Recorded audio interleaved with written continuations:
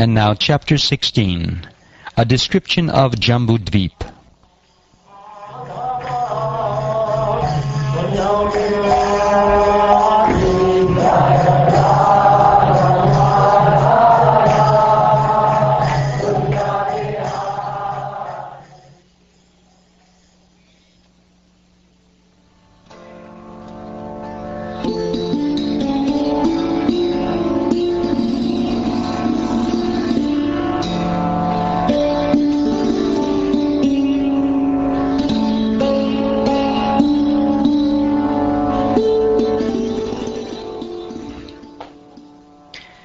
King Parikshit said to Shukdev Goswami, "O Brahman, you have already informed me that the radius of Bhumandala extends as far as the sun spreads its light and heat, and as far as the moon and all the stars can be seen.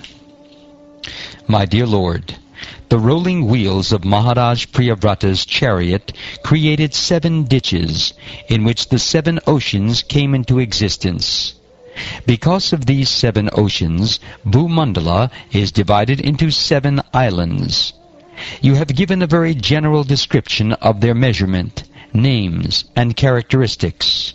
Now I wish to know of them in detail. Kindly fulfill my desire." When the mind is fixed upon the Supreme Personality of Godhead in His external feature, made of the material modes of nature, the gross universal form, it is brought to the platform of pure goodness. In that transcendental position, one can understand the Supreme Personality of Godhead, Vasudeva, who in his subtler form is self-effulgent and beyond the modes of nature.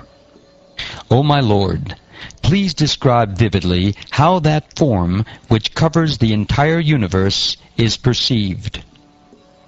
My dear King, there is no limit to the expansion of the Supreme Personality of Godhead's material energy. This material world is a transformation of the material qualities, such as Sattva-guna, Rajoguna, and Tamoguna. Yet no one could possibly explain it perfectly, even in a lifetime as long as that of Brahma. No one in the material world is perfect, and an imperfect person could not describe this material universe accurately even after continued speculation. O King, I shall nevertheless try to explain to you the principal regions such as Bhugolaka or Bhuloka with their names, forms, measurements, and various symptoms. The planetary system known as Bhumandala resembles a lotus flower, and its 7 islands resemble the whorl of that flower. The length and breadth of the island known as Jambudvipa, which is situated in the middle of the whorl, are 1 million yojanas, or 8 million miles. Jambudvipa is round, like the leaf of a lotus flower. In Jambudvipa there are 9 divisions of land, each with a length of 9,000 yojanas, or 72,000 miles.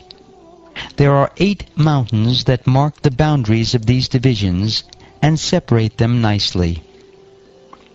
Amidst these divisions, or varshas, is the varsha named Ilarvrita, which is situated in the middle of the whorl of the lotus. Within Ilarvrita Varsha is Sumeru mountain, which is made of gold. Sumeru mountain is like the pericarp of the lotus-like Bhumandala planetary system. The mountain's height is the same as the width of Jambudvipa, or in other words, 100,000 yojanas, or 800,000 miles. Of that, 16,000 yojanas, or 128,000 miles, are within the earth, and therefore the mountain's height above the earth is 84,000 yojanas, or 672,000 miles. The mountain's width is 32,000 yojanas, or 256,000 miles at its summit, and 16,000 yojanas at its base. Just north of Ilarvita Varsha, and going further northward, one after another, are three mountains named Nila, Shveta, and Shringavan. These mark the borders of the three Varshas named Ramyaka, Hiranmaya, and Kuru, and separate them from one another. The width of these mountains is 2,000 yojanas, or 16,000 miles.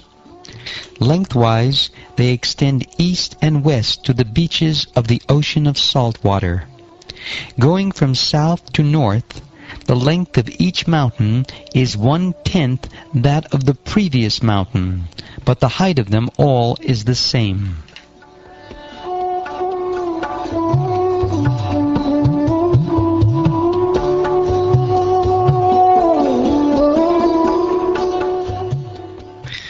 Similarly, south of Ilarvita Varsha and extending from east to west are three great mountains named, from north to south, Nishada, Hemakuta, and Himalaya.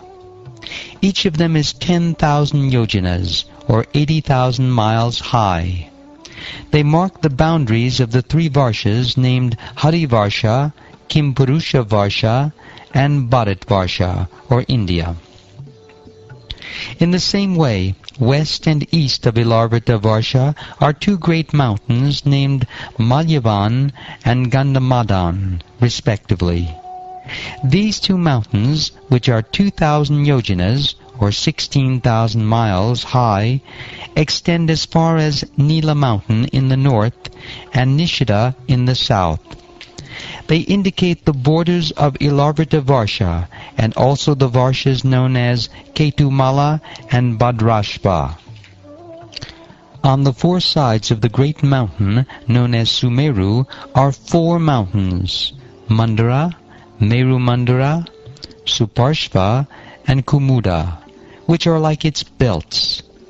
The length and height of these mountains are calculated to be 10,000 yojanas, or 80,000 miles. Standing like flagstaffs on the summits of these four mountains are a mango tree, a rose apple tree, a kadamba tree, and a banyan tree. Those trees are calculated to have a width of 100 yojanas, or 800 miles, and a height of 1,100 yojanas, or 8,800 miles. Their branches also spread to a radius of 1,100 yojanas. O Maharaj Parikshit, best of the Bharat dynasty, between these four mountains are four huge lakes. The water of the first tastes just like milk, the water of the second like honey, and that of the third like sugar-cane juice. The fourth lake is filled with pure water. The celestial beings, such as the Siddhas, Chadanas, and Gandharvas, who are also known as demigods, enjoy the facilities of those four lakes. Consequently, they have the natural perfections of mystic yoga, such as the power to become smaller than the smallest or greater than the greatest. There are also four celestial gardens named Nandana, Chaitrarata, Vraibrajaka, and Sarvatobhadra. The best of the demigods, along with their wives, who are like ornaments of heavenly beauty, meet together and enjoy within those gardens, while their glories are sung by lesser demigods known as Gandharvas. On the lower slopes of Mandara mountain is a mango tree named Devachuta. It is 1,100 yojanas high. Mangoes as big as mountain peaks and as sweet as nectar fall from the top of this tree for the enjoyment of the denizens of heaven. When all those solid fruits fall from such a height, they break, and the sweet, fragrant juice within them flows out and becomes increasingly more fragrant as it mixes with other scents. That juice cascades from the mountain in waterfalls and becomes a river called Arunoda, which flows pleasantly through the eastern side of Ilarvata. The pious wives of the Yakshas act as personal maidservants to assist Bhavani, the wife of Lord Shiva. Because they drink the water of the river Arunoda, their bodies become fragrant, and as the air carries away that fragrance, it perfumes the entire atmosphere for 80 miles around. Similarly, the fruits of the jambu tree, which are full of pulp and have very small seeds, fall from a great height and break to pieces. Those fruits are the size of elephants, and the juice gliding from them becomes a river named Jambu Nadi. This river falls a distance of 10,000 yojanas from the summit of Merumandara to the southern side of Ilarvata, and floods the entire land of Ilarvata with juice.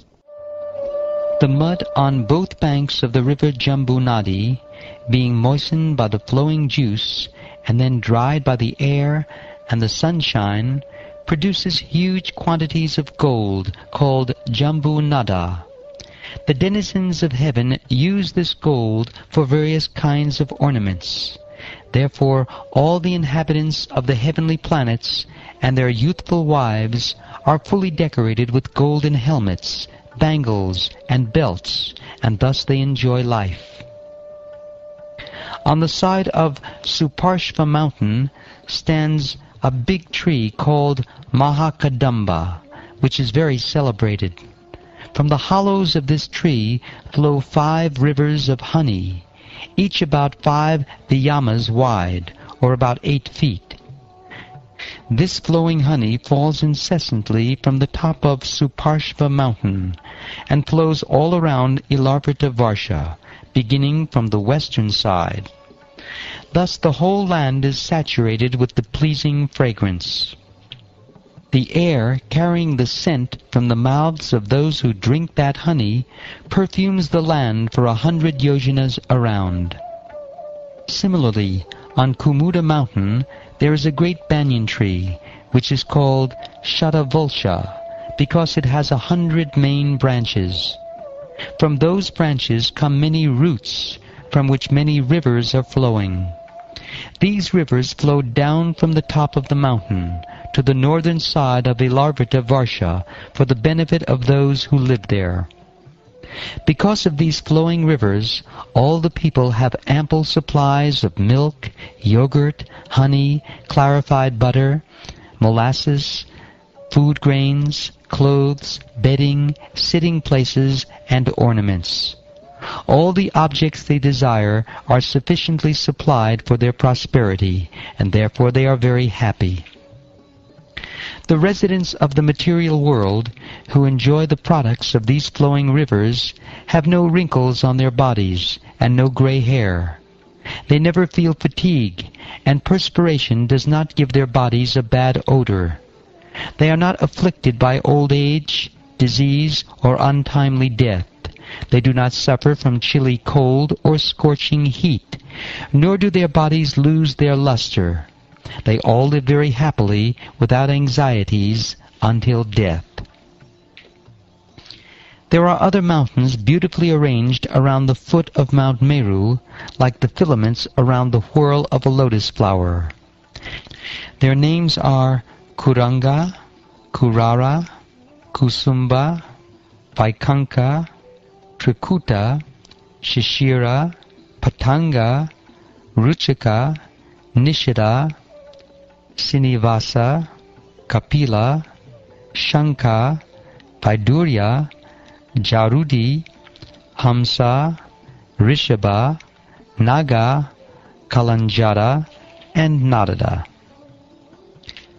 On the eastern side of Sumeru mountain are 2 mountains named Jatara and Devakuta, which extend to the north and south for 18,000 yojanas, or 144,000 miles. Similarly, on the western side of Sumeru are two mountains named Pavana and Pariyatra, which also extend north and south for the same distance. On the southern side of Sumeru are two mountains named Kailasa and Karavira, which extend east and west for 18,000 yojanas, and on the northern side of Sumeru, extending for the same distance east and west, are two mountains named Trishringa and Makara. The width and height of all these mountains is 2,000 yojanas, or 16,000 miles. Sumeru, a mountain of solid gold shining as brilliantly as fire, is surrounded by these 8 mountains.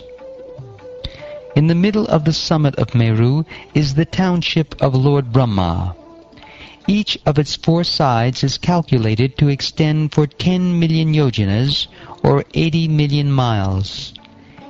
It is made entirely of gold, and therefore learned scholars and sages call it Shatakombi. Surrounding Brahmapuri in all directions are the residences of the 8 principal governors of the planetary systems, beginning with King Indra. These abodes are similar to Brahmapuri, but are 1/4 the size.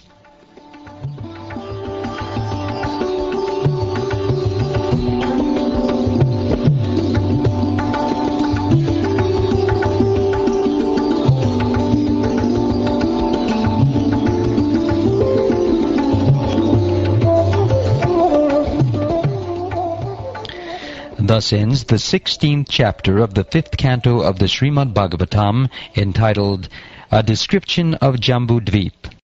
My dear Lord, the rolling wheels of Maharaj Priyavrata's chariot created 7 ditches, in which the 7 oceans came into existence. Because of these 7 oceans, Bhumandala is divided into 7 islands. You have given a very general description of their measurement.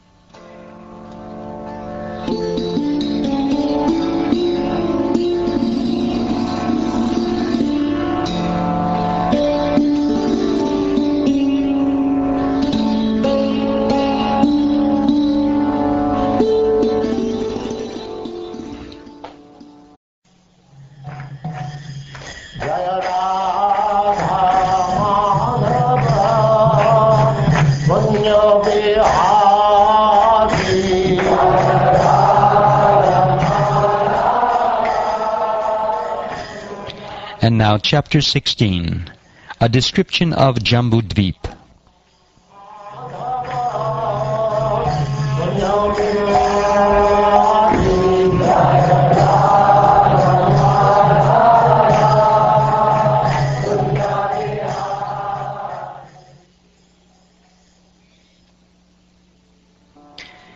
King Parikshit said to Shukdev Goswami, O Brahman, you have already informed me that the radius of Bhumandala extends as far as the sun spreads its light and heat, and as far as the moon and all the stars can be seen.